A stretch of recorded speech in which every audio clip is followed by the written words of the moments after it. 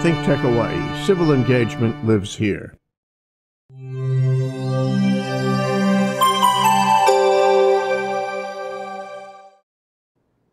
We're back with Code Green at 3 p.m. on a given Monday with Howard Wiig. Now, Howard is the host guest, and I'm the guest host. Am I right, Howard? Either that or we reverse the roles. And we have an alliteration going on today. We're calling this show Doldrums Out, Daylight In. That means daylight is delicious. Absolutely. Couldn't have said it better myself. It's a statement, an apotheosis to sunshine. Let's talk about sunshine today, Let's Howard. talk about sunshine. Why don't we bring up the first slide by way of introduction? Daylighting basics. Now, the real basics go back about 6.4 million years ago in what's now southwestern Ethiopia, where Ardi, the first Homo habilis specimen, was found. Oh, the East Rift Valley. Yeah, right. We speak of little else on these shows. Yeah. So it's all about that moment. I can see it, visualize it. Yeah, absolutely, all of which relates to our topic, because the savanna at that point was pretty gosh darn lush and green. Yeah. And here's this teeny little 3-foot-high bipedal. Yeah, let's look at Howard as he does this. Let's see. Howard is making a gesture I think the world would not want to miss. Okay.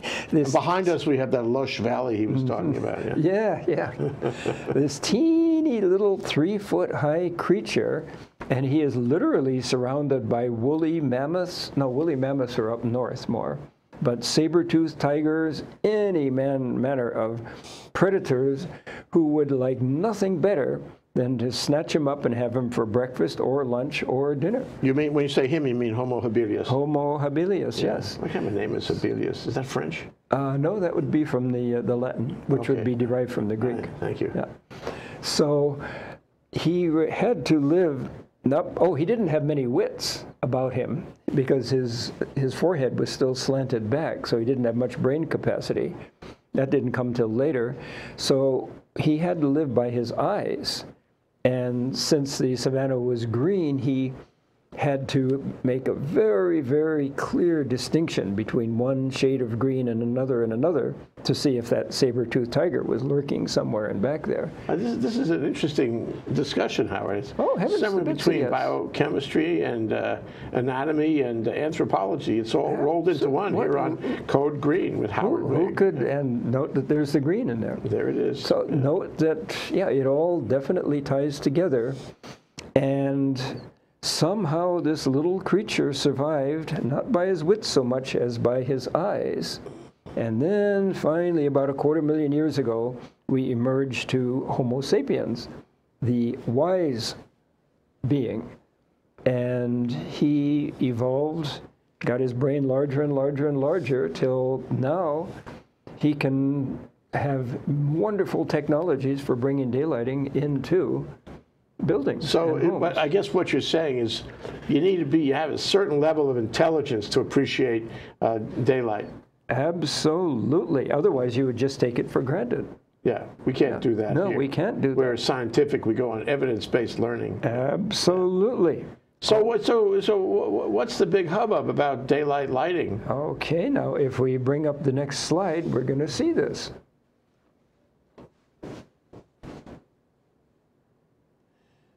So in this case, daylighting refers to having side light on the sides, which just doesn't come in through a window and cause a glare or cause heat. What you want to do with good lighting design is bring the daylight well into the building, usually a minimum of 20 feet into the building, and have it be uniform. That means you don't want a splash of light here and darkness there. You want the light all over the place. And an ordinary window cannot do that. It will cause glare and heat. So how in the world do you do that? Let's go to the next slide. So this refers to efficacy, and all the red lines on the left are the artificial lighting sources. The higher you go, the more efficacious is the means of lighting a space. And the short yellow line is a normal window, and the longer yellow line, the most efficacious, is the yellow line on the right. And now we're going to see how in the world this efficaciousness is achieved with the next slide. I can hardly wait. I'm so curious. Yeah. And I cannot read the bottom of that slide, but that's okay. If you want, of course, I forgot my glasses. No, at a later time. My forehead's not big enough yet. Okay. I'm working on that. So when you're, in addition to energy efficiency, when you're bringing light into a room, you need to meld it with the architecture, and you have to take in all of these human considerations, because the idea is to promote or deliver a light that creates a sense of well-being, happiness, and productivity. What is that like, though? I mean, you speak of it in conclusory terms, but how do you achieve that? What are the characteristics of light that makes you feel good? All we have to do is go to the next slide. It's an excellent question. I can hardly wait. Okay. So what have we learned now about the characteristics of light that makes you feel good? Okay. You go back to Homo habilis, 6.4 million years ago. Yeah. The artificial light, let's say the light in the studio, is really, really good, but it does not match the daylight that your ancestors and mine grew up with for 6.4 million years. We are creatures of our DNA, and our DNA grew up in a place where there was plenty of daylight. So is this what you're saying? Yeah. We like daylight. It makes us feel, daylight, good. And we are at our most productive with daylight. So what we describe here is the best means of bringing that light in a uniform manner. Uniform, no heat, no glare, just nice, soft, gentle daylight into a space. That's what we're doing. Okay, and if I'm just looking at the pictures you've shown so far, it looks like I want to get the daylight from a window. I want to have it relatively high in the room. I want to have the ceiling in the room a light color, so it reflects the light that comes in through that window onto the whole room. And brings it deep into the space. Deep into the room, yeah. Yeah, Okay. yeah. And the bottom slide is an example of glare. That's what we don't want. So we go to the next slide. And all of these things need to be taken into consideration when you're looking at daylighting a space. And you have discussed most of them already. And something that's mentioned here is controls. What you want are light sensors in that space such that when adequate daylight is brought in, the electric lights automatically go off. Yeah, well, that's a big thing. That's what it's all about. Save energy, right? And yet brings up a story. So glad you asked. I was in Austin, Texas some years ago, and we were taken to a brand new elementary school, which was to be the daylighting example of the nation. And sure enough, there were floor-to-ceiling windows with great big overhangs, so you didn't get any of that hot Texas sun down into the space.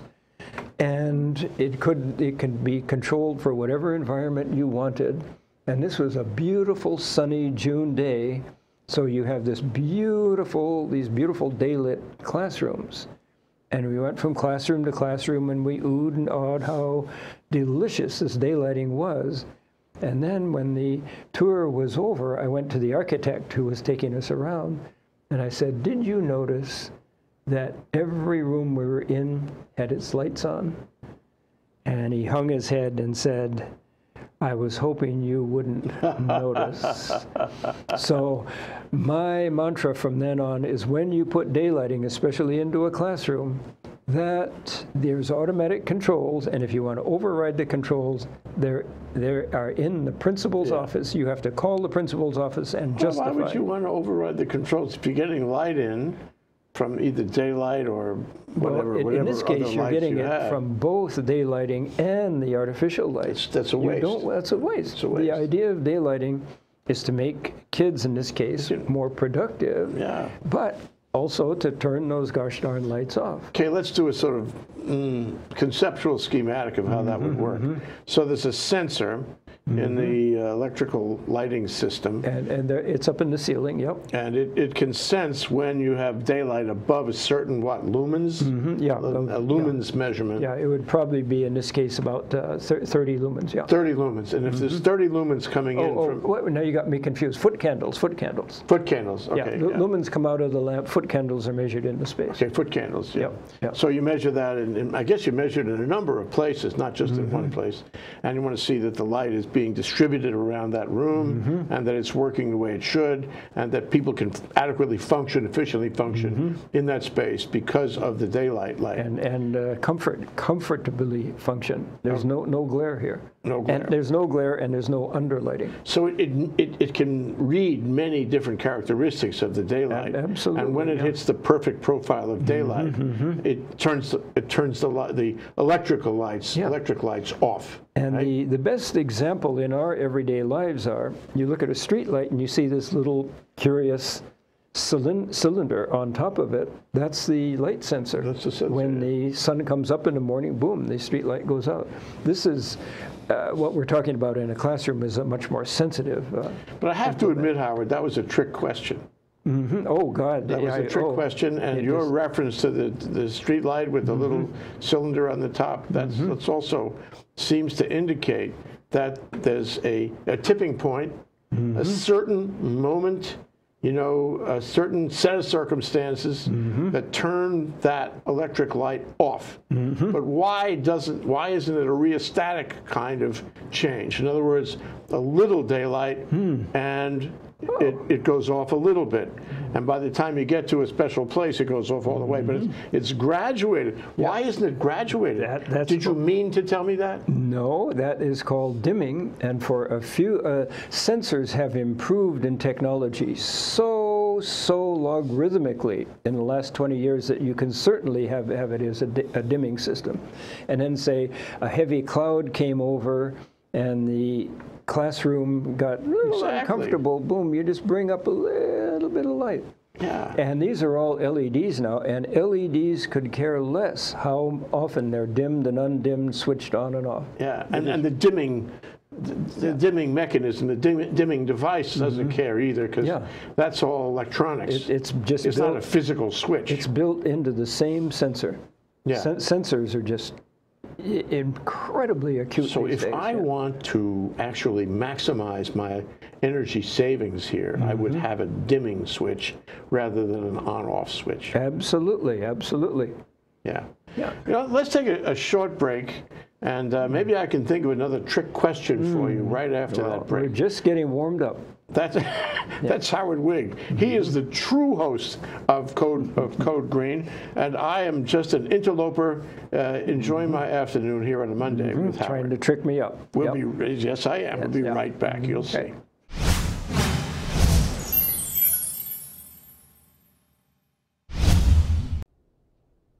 Hey, aloha, Stan Energy Man here on ThinkTech Hawaii, where community matters. This is the place to come to think about all things energy. We talk about energy for the grid, energy for vehicles, energy in transportation, energy in maritime, energy in aviation. We have all kinds of things on our show, but we always focus on hydrogen here in Hawaii because it's my favorite thing. That's what I like to do. But we talk about things that make a difference here in Hawaii, things that should be a big changer for Hawaii.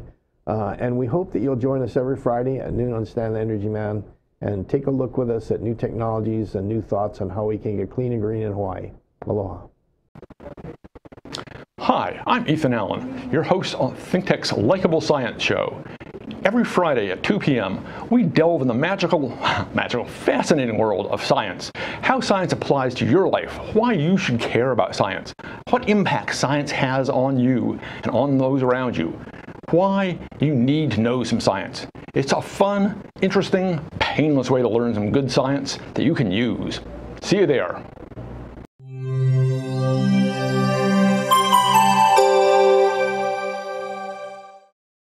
We're back. I'm Jay Fidell. I'm the guest host, and that's Howard Wiig. He's the host guest of Code Green. But I have to tell him a story first. Okay. This is about 10 years ago. And there was this entrepreneur from, I want to say, one of those red states, Oklahoma, Arkansas, somewhere in there. And he came to Hawaii, and he was demonstrating the most remarkable device. And what it was a tube. And it was flexible tube. It was like inside there was, you know, some kind of flexible plastic, and it carried the light. It carried the light. And he would put it up on the roof, and it would be a sort of a funnel on the roof, a set of mirrors or something, and it would carry that light all around through the roof system, and then bingo in your kitchen, and it will let go of that light, shining that light all over your kitchen. Now this is pretty good. This is better than a skylight because it didn't have to be, you know, exactly on the roof, you know, where there's a hole in the roof comes down. It could be anywhere in the house picking up the light from the outside. And he was trying to market that. I thought that was a great thing. But you know, I never saw it after that. Well, where is it? Did it go away? It sounded like a great idea. And there's a new invention called Solatube, S-O-L-A-T-U-B-E. Google it and you will find that Solatube is a manufacturer, and they do well over $1 billion worth of sales a year. I don't see them in Hawaii. Are they coming here soon? No, they're all over the place. Is that right? You put them in your house? Well, I have an open beam ceiling, but a lot of people could put them in their house too. Yeah. It's good for small commercial also. Oh yeah, sure. Yeah. And if that's the case, you also need those sensors, don't you? Yeah. So, because otherwise you're just going to be leaving lights the on all the time. Yeah. Where can did the Solatube make the sensors as well?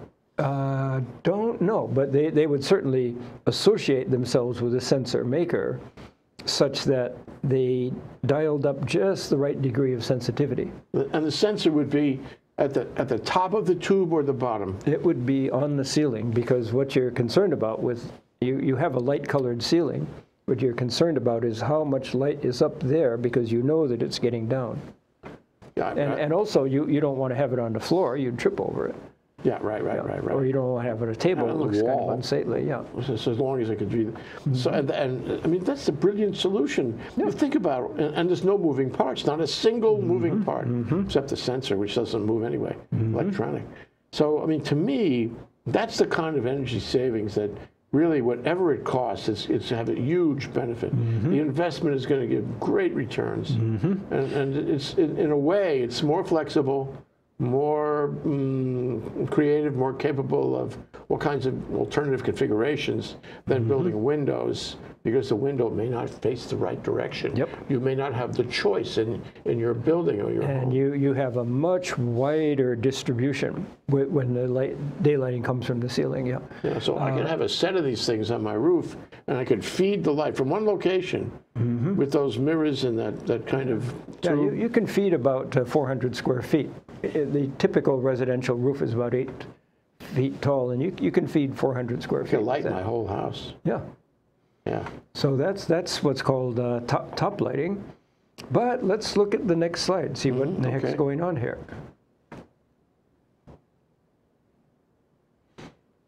Okay, this is what bad design entails. So we want to go to the next slide, because we're going to get to good design. And this is the particular brand of daylighting that we're talking about, where up on the clear story there, that upper window, you can't see the louvers, but it's a series of louvers that, oh, well, let's go to the next slide and we'll see just how it works. Yeah, so there's the louvers, and on the right, it shows the yellow sunlight coming in, hitting one of the louvers, bouncing up, and then bouncing up only in a certain way because it's caught by the upper louver, and that directs the sunlight onto the ceiling, just as Jay was indicating should be done in good daylighting design. They must have been listening to you. And let's go to the next slide. And this is a simulation of exactly what happens. This is what you want to do, is you want to take that spot point of sunlight and distribute it all over the place, again, in a uniform manner. Uniform means you have just as much light in that far corner as you do right in the middle of the room. And that's what this is designed to do. So you use the louvers to do it? Yeah, and these are stationary louvers. You don't have to move them or anything. So Oh, I see. So, Yeah. so I have a question, though. I mean, the louvers usually are to protect you from the weather, aren't they? These louvers don't protect you from the weather. No, these are light louvers. Light louvers. Yeah, I mean, and you fix them. Light transmission louvers. But Howard, if the sun is coming up and down, if the ambient light in the outside of the building is changing with who knows what would change it, but things would change it. Clouds are such a thing as clouds. Yep. Yeah, they had those in the East Rift Valley. I know they did. So if that was so, wouldn't you want to be able to change the louvers? Wouldn't you want to put sensors on there to sense the light outside? Or, well, wherever you sense it and say, we're going to move the position of those louvers now to get more light on the ceiling or whatever in order to adapt it to the most efficient transmission of light. Isn't that true? That would be ideal. And now you have two words, moving parts. Moving parts, Minute dreadful. You put moving parts into any system, you are asking for trouble. Yep. So, as somebody in this room, I forget who it was, mentioned the word dimming. If you accompany that with a dimming system, you can accommodate early morning, late afternoon, cloud cover, whatever, so that you maintain that level of illumination. But you know, I certainly agree about moving parts because that's dreadful, and you get mechanical issues, and this, you know it's going to these systems are supposedly going to last for 20 years. You're going to accumulate a lot of dust and dirt. But can't I use? I don't know if the technology has caught up to this idea, but can I use a kind of magnetic reorganization of the structure? The glass structure in this louver, so that it effectively controls the way the louver reflects the light without moving the louver. You know, it's like those windows that automatically go dark or go light, depending on how you.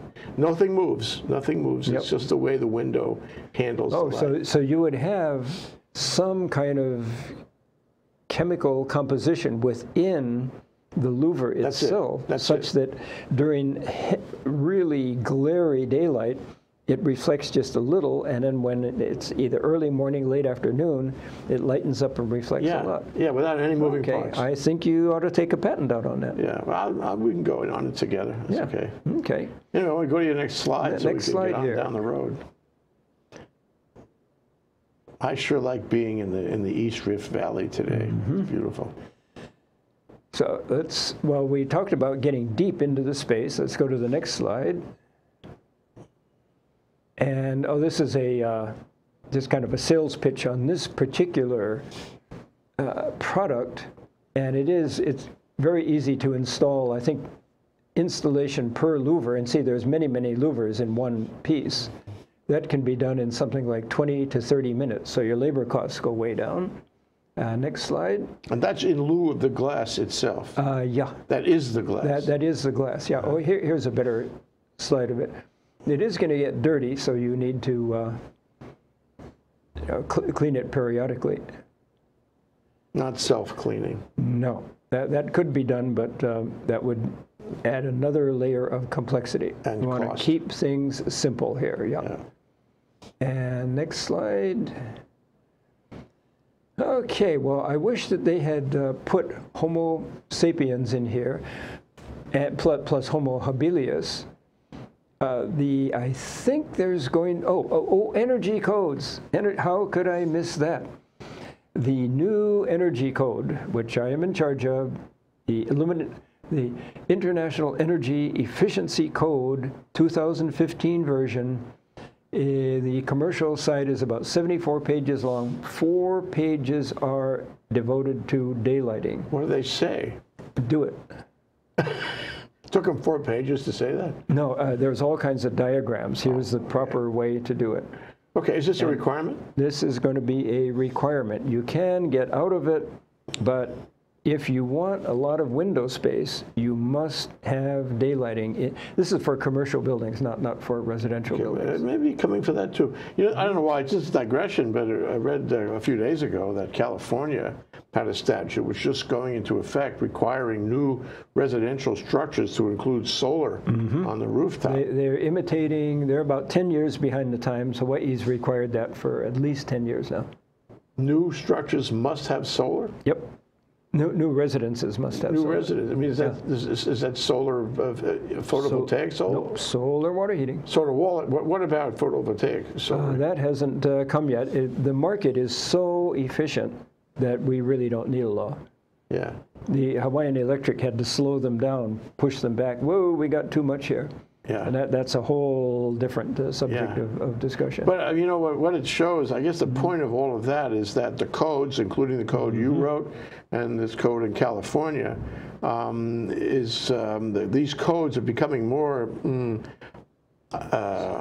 high requirement Stringent, in terms of green energy. Absolutely. And it's probably going to be the trend in the future as well. It's the trend of the present. Yeah. Codes are market transformers. They set the pace, and the rest of the market follows. I can give instance after instance after instance of that. So if I use these window devices, you know, daylighting. How much energy am I going to save? Give me a number, a percent, if you will, assuming the best configuration that I can get. Okay. I'll go back in time a little bit, say 20 years, which technologically is an eon.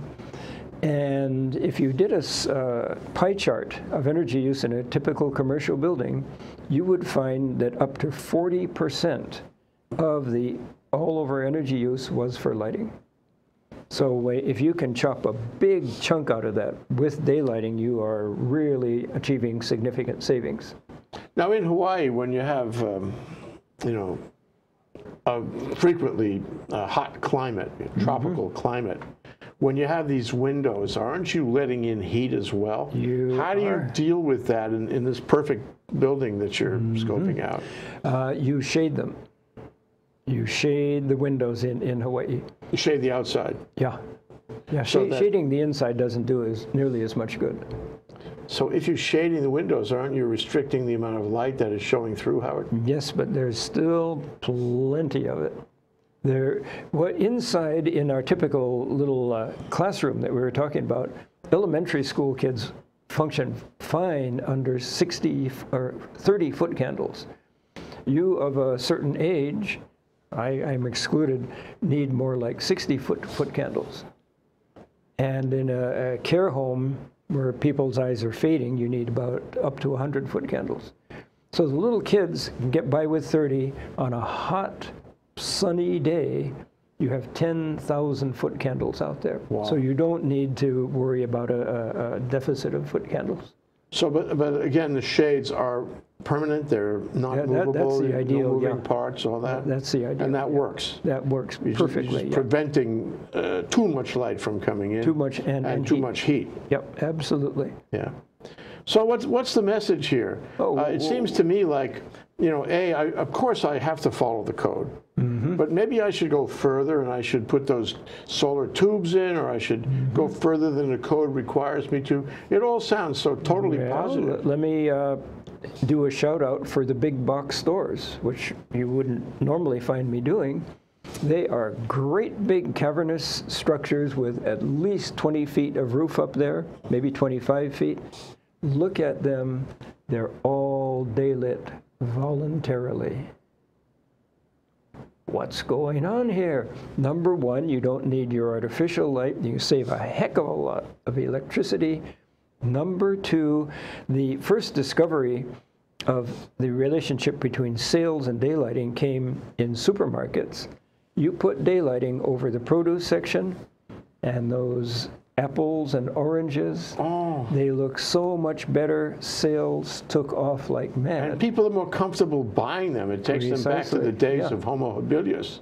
Precisely, yeah. You heard it here. Yeah. But I have one more quick trick question for you, Howard. You know, we have windstorms here. We do? Yeah. Oh yeah. Yeah. We have extreme weather here. Oh, we do? And you're telling me to put, instead of building my wall up to the roof, you tell me, don't do that, Jay. Build windows instead and get the special light, it'll help you. But doesn't that make my structure weaker and less able to deal you know, with windstorms and extreme weather going forward? Well, let me tell you a little story. Many years ago, I was in Guam doing energy code training, and I was staying in a Holiday Inn, and because of my circadian rhythm, having flown over 8 hours, I would be the first one in the hotel to wake up. And at my door front, there would be the Guam Times. Pick up the Guam Times, go to the kitchen, or go to the cafeteria or restaurant, and they served a combination of Japanese and American food. I would get my miso soup and my namase and some scrambled eggs, and I would go right by a plate glass window that was at least 12 feet high, and I would look out on a vacant lot that used to have buildings in it but had been swept away by a 183-mile wind gust. They have typhoons over there. And this glass structure had stood the test of time. Ha! Ha! There you go. And it was beautifully daylit. Looking back, that's one reason I enjoyed it so much, sitting there. Beautiful Well, I've daylight, certainly yeah. enjoyed this discussion with you. I've learned so much. I've learned about Homo habilis. I've learned about circadian rhythms. And I guess, you know, the next time we meet, I think we should probably talk about whether the circadian rhythms of the Homo habilis was the same as the circadian rhythms of the Homo sapien, and whether it was the same in the East Rift Valley in where was it now? Norway? Or Nairobi? Ethiopia? The East Rift Valley in East Africa, or whether it's different here. And we're going to approach this because we think we may be able to find variations on the theme and do even better. Thank you, Howard. Yeah, I'd be glad to. Yep. Let's come back soon to your show.